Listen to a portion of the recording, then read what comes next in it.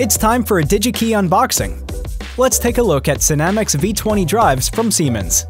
The drives are a compact and rugged solution for simple motion sequences such as pumps, fans, compressors, conveyor belts, and more. So let's get started.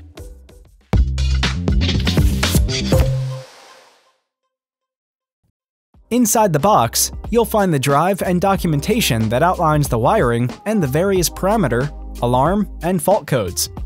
The V20 family is designed for 3-phase asynchronous induction motors from 0.12 to 30 kilowatts.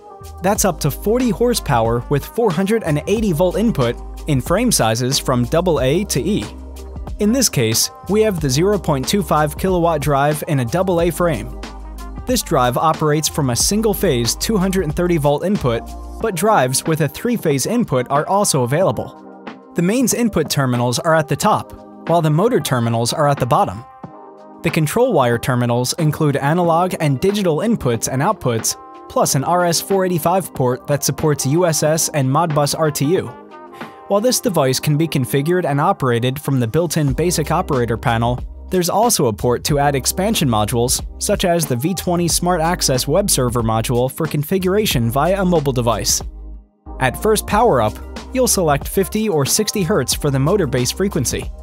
For 60 Hz, you'll also select if your motor is rated in horsepower or kilowatts. Press OK, and you'll be in the Setup menu where you can quickly commission the drive with the rated motor voltage, current, power, and other settings. Set each of these according to your motor's rating plate.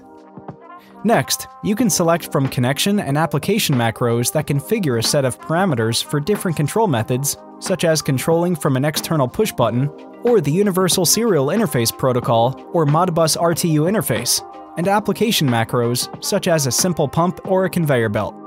For either macro, you can select the closest match and fine-tune parameters as needed to save commissioning time and get your motors turning sooner. Thanks for watching.